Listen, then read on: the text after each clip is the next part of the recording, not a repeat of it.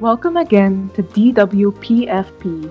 We are now in the third and final segment of Week 3, Part 1 of Historical Background and Overview of Philippine External Relations, where we go over briefly the short lived Philippine Republic. For those who have just tuned in to this podcast, we are continuing the thread of the last one, where we left off at the start of the Philippine Revolution. Any key information? There are parallels to be drawn between the Philippine Revolution and the independence movements of the Spanish Americas. I think that's the one thing that I want to lead off from, which, if you remember, took place in the general political and intellectual climate that was in the early 19th century that emerged from the Age of Enlightenment. That was the 18th century. When we talk about Age of Enlightenment, it's usually the entire 18th century, 1700s, Age of Enlightenment, and that this climate influenced all of the what we call the Atlantic revolutions, including the earlier revolutions of the United States in 1776, and which culminated in 1776, and France, which, if you remember, the fall of Bastille, it was in 1789. A more direct cause of the Spanish-American Wars of Independence were the unique developments occurring within the Kingdom of Spain and its monarchy during this era, starting from the Napoleonic invasion in 1808.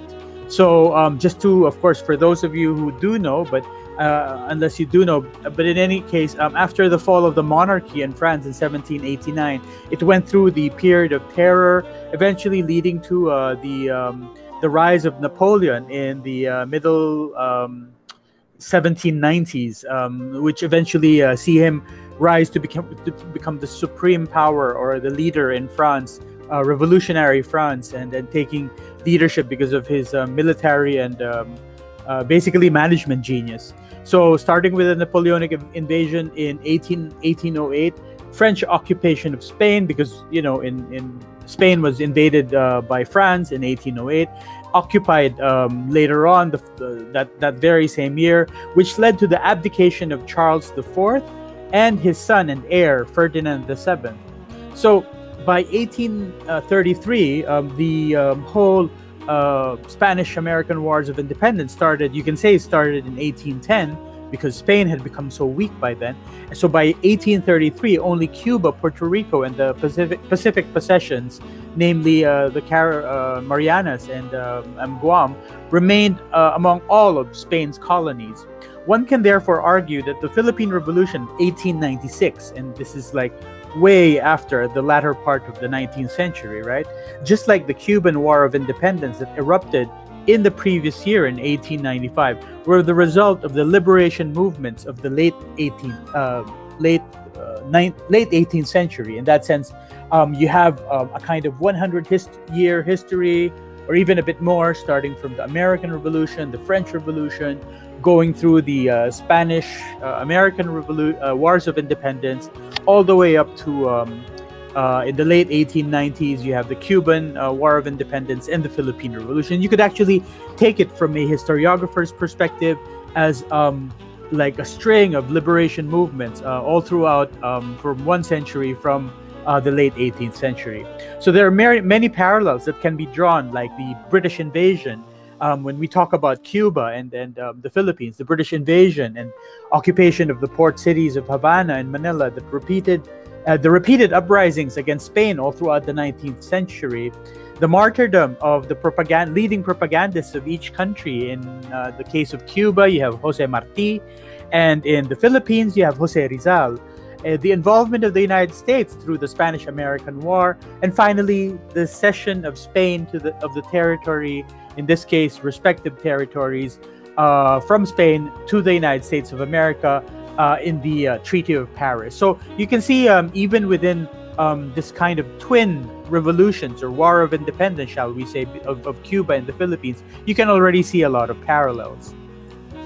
So, apart from the germination of revolutionary ideas, did any foreign nations get involved in assisting the Philippine Revolution? Unfortunately, as far as I can tell, or as far as historians can tell, there wasn't, but it didn't mean that there was no attempt. notably, there was a great interest in the Philippines in Japan, especially during this time. Japan itself was modernizing in what we now call the Meiji era. So there were some nationalists in the Meiji era, and they were quite interested. They were maturing as a nation, modernizing very quickly, and they were interested in a fellow Asian nation that was headed just a few steps behind, headed towards the same direction, but without the same perhaps skill or sense of unity. And of course, this Japanese perspective came about from the view taken by, the interest, sorry, not just Japan, I meant, was from the view taken by many nationalists in a number of Asian countries and ideas and areas, including the Philippines after the Sino-Japanese War of 1894-1895. Where all of these different budding independence or liberation movements and their leaders thought of Japan or looked towards Japan as the potential source of aid in furthering their aims towards either reform, kind of redefining the relationship with their colonial masters, or leading towards independence. In fact, the Katipunan, of course, the secret society from which the revolution itself exploded, sent several members to Japan to obtain weapons and military assistance. This coincided with the interest a number of Japanese military authorities, politicians, and Pan-Asianists had in the Philippine independence movement. Japan eventually offered military assistance to the Philippines, sending the Japanese warship Congo to Manila in May 1896.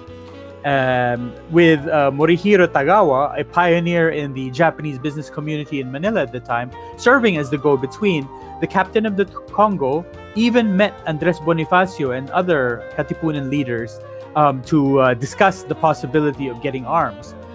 Despite concerns about the risk to Japan's harmonious relations to the West, which, Japan thought it necessary to actually cooperate with the West, for it to be able to secure a revision of the unequal treaties with the European powers, Japan still dispatched a consignment of arms and ammunition to the Philippines. Unfortunately for the Filipino revolutionaries, the ship, according to historical records, the ship Nunobiki Maru, in which they sent off with all the arms and the ammunition, basically was lost off Shanghai by typhoon, and no weapons actually reached the destination. I have heard this before. There have been other revolutionaries who were inspired or sought help in Japan, like Sun Yat-sen, father of modern China, and Rash Behari Bose, father of the Indian National Army, right? Well, yeah, right. I've only read about that myself. There was a standoff in the revolution that resulted in a truce between, the Philippine Revolution, I'm saying, right? That resulted in a truce between the combatants. And in fact, it was during this time that there were some opportunities for Filipino revolutionaries to get some help from outside.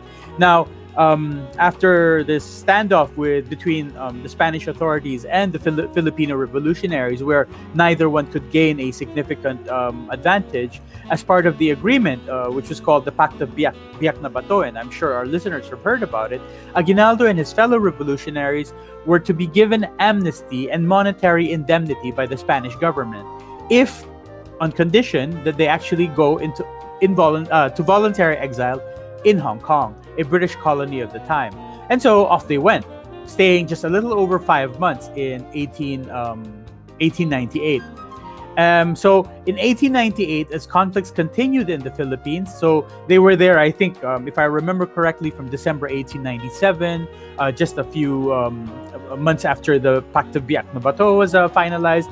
And then they stayed in Hong Kong for about 5 months. So in the new year, 1898, as conflicts continued, even though there was supposed to have been a truce, of course, not everybody followed, and there were still areas in the Philippines where Spain and the Filipino revolutionaries were fighting.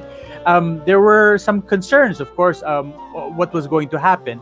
And through this kind of gray zone or area, stepped into this zone the United States. And And of course, those of you who are quite familiar with this chapter of Philippine history, the USS Maine, having been sent to Cuba because of US concerns for the safety of its citizens during an ongoing Cuban Revolution, exploded and sank in Havana Harbor, triggering the start of the Spanish-American War.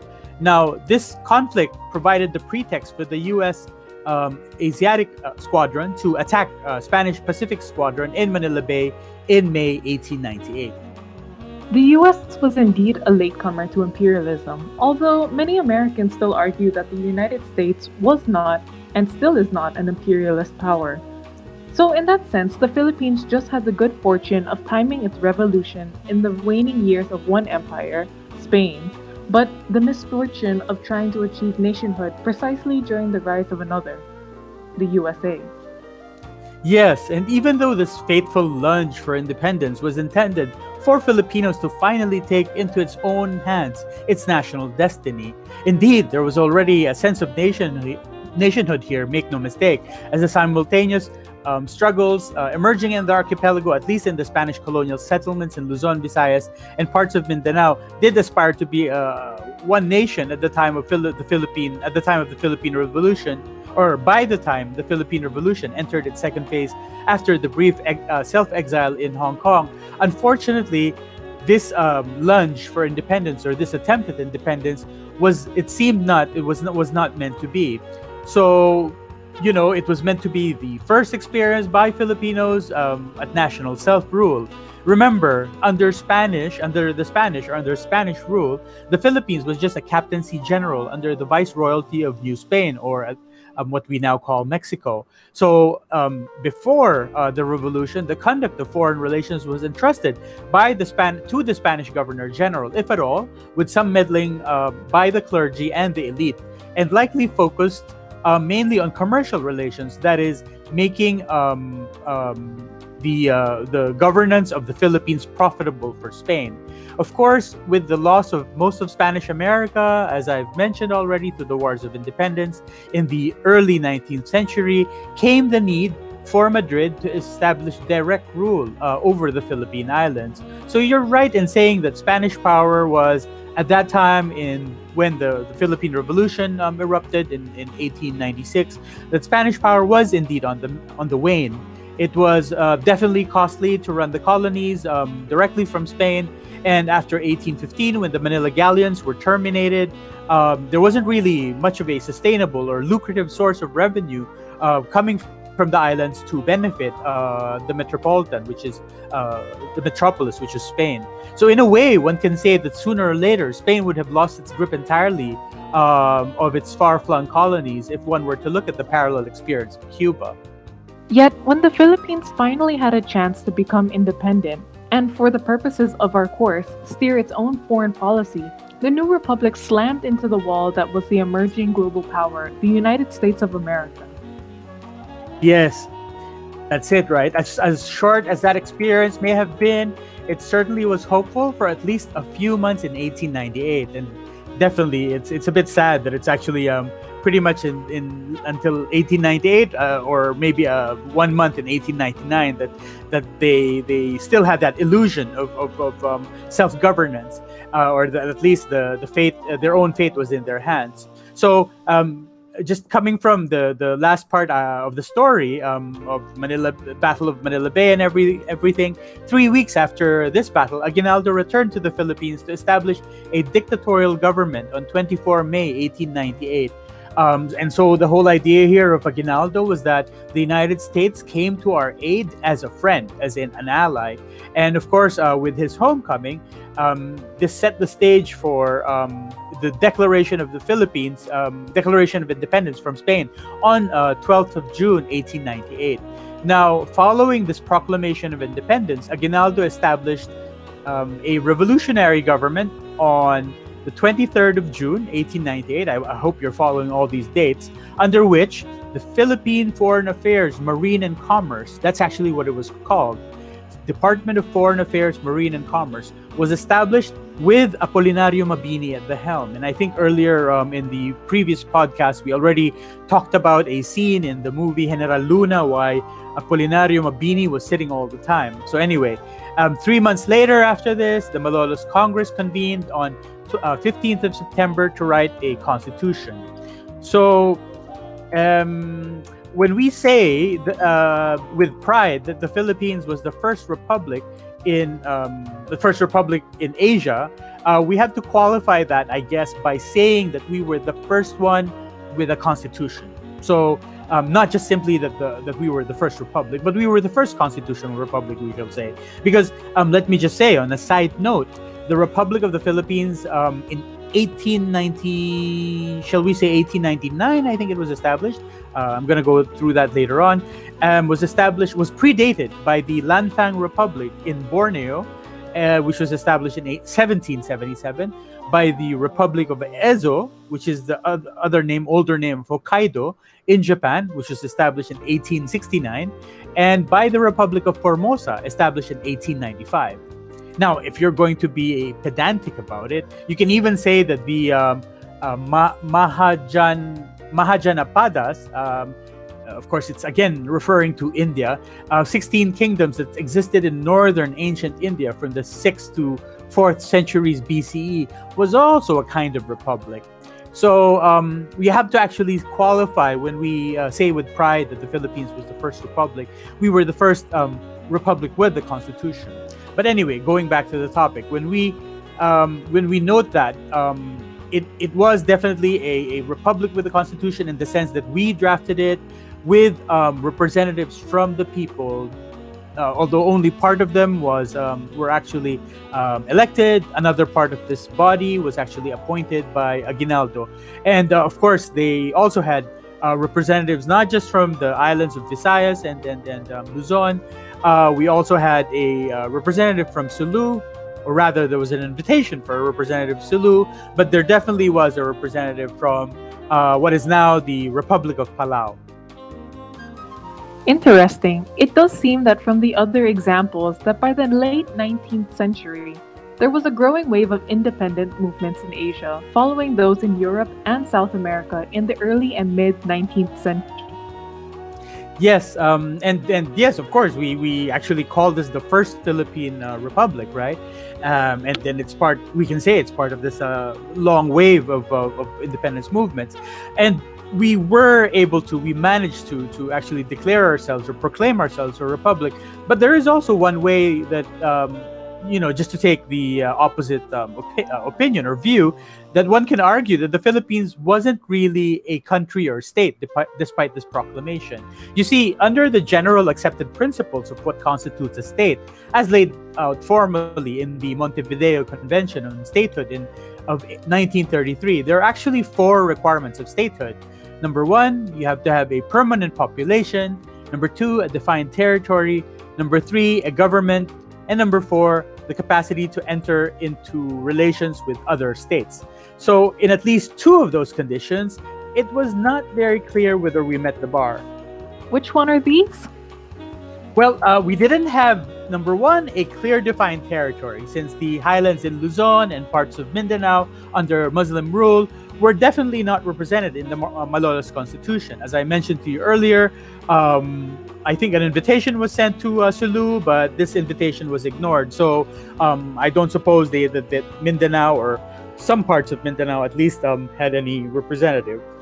Oh, I thought by then we had some meets and bounds already defined.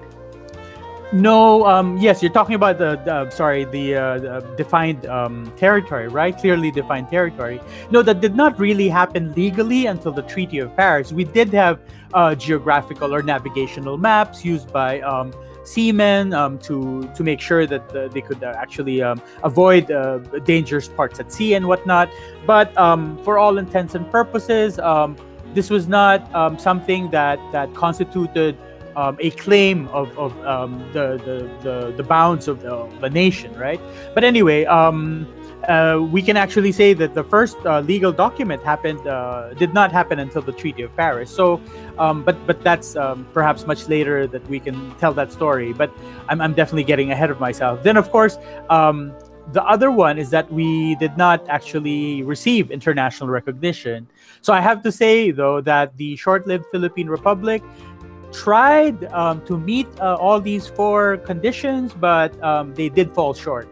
Now, realizing the need for international recognition for the new government, Aguinaldo assigned Mabini the difficult task of establishing diplomatic relations with friendly countries. Members of the Hong Kong junta, you see that group who actually went into exile into Hong Kong way back in late 1897 and early 1898, were sent as the country's emissaries to France, Australia, Japan, and the United States.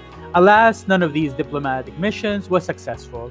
Nonetheless, the Malolos Constitution was drafted by the delegates, and then it was proclaimed on the 22nd of January, 1899, creating what is known today as the First Philippine Republic, with Aguinaldo as its president and Malolos as its seat of government. And any sense that a new normal, however, was being established with, having proclaiming its own republic, having a constitution, having not just, Aguinaldo, a whole cabinet, in fact, as mentioned, and even its seat of government in Malolos. You'd think that we were headed towards a seat of a kind of new normal, right? But any feeling that this was actually happening eventually dissipated in a matter of 2 weeks after the 22nd of January, because on February or 4th of February, hostilities erupted between the US and Filipino forces in the Second Battle of Manila. And from then on, it was the new government was simply on war footing and did not function very much as a regular government. The cabinet just met a few times after that, and then was eventually dispersed. And there was even, I read somewhere that even General Luna arrested some of the cabinet members. And the DFA itself was dissolved on 7th of May, 1899. So, as you can see, the rest of it, from then on, as the year went on, and then the next year, basically, the government being led by President Aguinaldo was just at war with the United States of America. And the First Republic itself was effectively ended less than a week after the arrest of Aguinaldo in Palanan, Isabela by American forces on 23 March 1901. All in all, just over 2 years, essentially, as a republic. But I guess we will have to look to our real experience in foreign policy in the next segments. So listeners, please stay tuned to next week for part 2 of historical background and overview of Philippine external relations. For now, this is our facilitator and instructor, Derek Atienza, and myself, Stephanie Soares, signing off from DWPFP.